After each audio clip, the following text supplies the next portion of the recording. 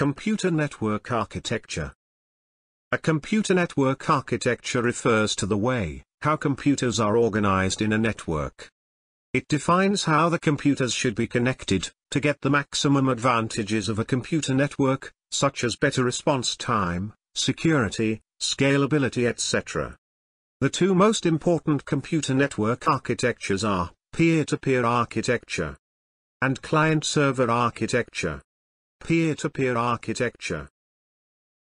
In peer-to-peer architecture, all the computers in a computer network are connected with every computer in the network. There is no central computer that acts as a server. Every computer have equal status. Advantages of a peer-to-peer architecture. Less costly as there is no central server. If one computer in the network stops working, all other computers in the network are not affected, and they will continue to work as same as before. Installation of peer-to-peer architecture is quite easy. Disadvantages of a peer-to-peer architecture. Each computer in the network has to take the backup separately, and the security measures are to be taken by all the computers separately. Scalability is a problem in a peer-to-peer architecture, as connecting each computer to every computer is a headache on a very large network. Client-server architecture. In client-server architecture, a central computer acts as a server, and serves all the requests from client computers. All the shared data is stored in the server, which is shared with the client computers when a request is made by the client computers. All the communication between the client computers take place through the server.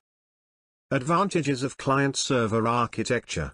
Data backup is easy, and less cost, as there is no need to manage the backup on each computer.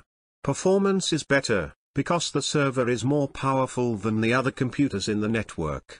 Security is better, as unauthorized access are denied by server, and all the data goes to the client computer through the server. Scalability is not an issue in this architecture, as large number of computers can be connected with server. Disadvantages of client-server architecture.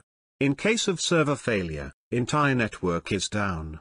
Server maintenance cost is high, as the server is the main component in this architecture. Cost is high, as the server needs more resources to handle. Every week, you will be notified by a new video. So, don't forget to subscribe, and click the notification bell. Thank you for watching Make It Easy Education.